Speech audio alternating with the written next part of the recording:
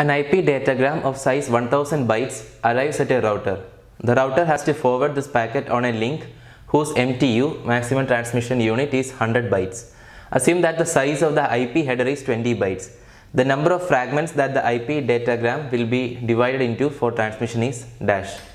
So this is also a straightforward question from IP fragmentation from computer networks topic. So if you don't know about fragmentation that happens in IP, please refer to the video lectures first to learn about those.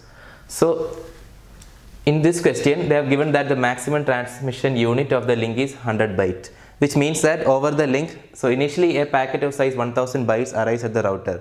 Now the router has to forward this packet over a link to some other router, okay. But it is saying that the maximum transmission unit of the link is 100 byte, which means that the maximum size of the IP datagram that can be sent over the link is 100 bytes. So the router will have to divide this IP packet which arrives of size 1000 bytes into smaller packets, smaller IP datagrams, and then after that the router needs to send it over the link, because the link can't support an IP datagram of size 1000 bytes. It can only support an IP datagram of size 100 bytes.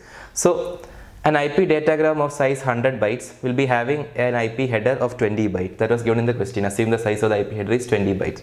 So if the header is 20 bytes, the data part will be 80 bytes. The data part is nothing but the TCP segment.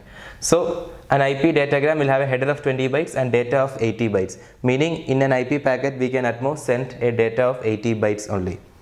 Now the initial packet had a size of 1000 bytes, which means a header of 20 bytes and a data of 980 bytes.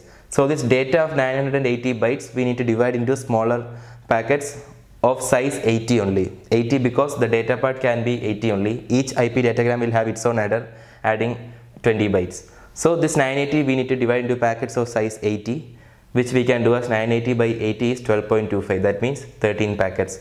So we need to divide this packet of size 1000 into 13 packets. The first 12 will have a data part of 80 plus a header of 20. The last one will have the remaining data part and a header of 20. So the answer is 13 packets.